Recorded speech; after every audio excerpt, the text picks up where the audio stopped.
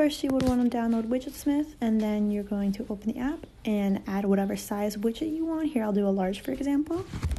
Then you're going to want to hit default widget and scroll all the way to the bottom until it gives you the option of photo and album.